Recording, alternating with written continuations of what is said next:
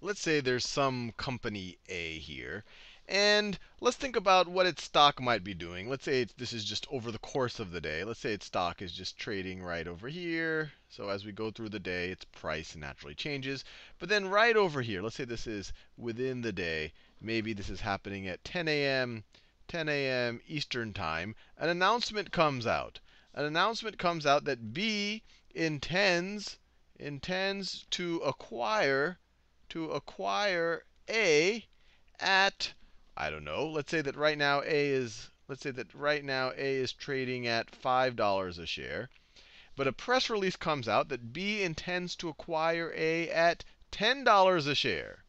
Let me write this down, at $10 per share. So you can imagine, and they say they're going to do it with cash. And we'll talk in future videos about how it becomes a little bit more involved if they're going to be doing it with their own shares. But they intend to do it with cash. So if they're able to acquire A, everyone who owns a share of company A will get $10 for it. And those shares will go to company B. Company B will own company A all of a sudden. So what do you think would happen to the stock of company A? We know that B intends to buy it for $10 a share. Well, you can imagine if everyone thought that this is definitely going to happen, that anyone who holds the stock is going to get $10, you could imagine that the stock would just gap up immediately to something close to $10 a share. Something close to $10 a share, and then not even trade much around it because they know what they're going to get for it. So this is if you knew that this merger or this acquisition was going to happen. The reality is that you don't always know just from this press release that B definitely will acquire A. Maybe they have to get approval from government bodies to make sure that they aren't getting a monopoly here. Maybe they still have to get the funding from some bank. They still have to get a loan in order to be able to do this deal. So there's maybe something else happens. Maybe there's another bidder who wants to acquire A and they're willing to pay more. So you don't know exactly what's going to happen in this situation. So you don't know for sure this is going to happen. So what does normally happen is that instead of going all the way up, it goes someplace in between. So the reality, instead of jumping from $5 to $10, it might jump from, I don't know, $5 to $8. And maybe it trades around here. And you might say, well, why does it trade at $8? And it would trade at $8. So notice, if there was a 100% chance, it would trade all the way to $10, right? Because that's what stock A would be worth now, because B is going to pay that. But if it trades at $8, essentially the market is saying that we're going to give you 3/5, right?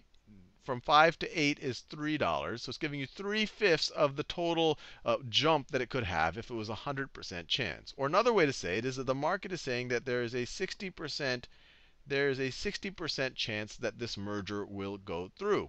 Anyone who thinks that there's more than a 60% chance, if they do this over a bunch of securities so that all the probabilities kind of work out eventually, they should buy this security because they could buy at 8 and they think it really should be worth 10. Anyone who thinks that no way that this acquisition is going to happen, that B isn't going to get the financing or the regulatory authorities aren't going to allow B to do this, then they should short the stock when it goes up here. Because if the acquisition falls through, then the stock is going to go back down here. It's going to go back down to the $5 range before the announcement. And so people, and especially hedge funds, who act in this way based on their thinking that the merger is more likely to occur or less likely to occur based on their research, or maybe they have some quantitative models, or maybe they have some information other people don't have that might be legal or might be otherwise, they would place these bets. The people who think that the merger will happen will buy, expecting it to go to $10. The people who think it won't, they will short, expecting it to go to $5. And this strategy of playing the probabilities of a merger happening, this is called merger arbitrage. Merger arb, sometimes called for short. Merger arbitrage. And it's arbitrage because someone who feels like they know the merger is going to happen, they can buy something for 8 and then sell, or they could buy something for 8 that is going to be worth $10. They can sell it for 10 at some future date when B acquires the company.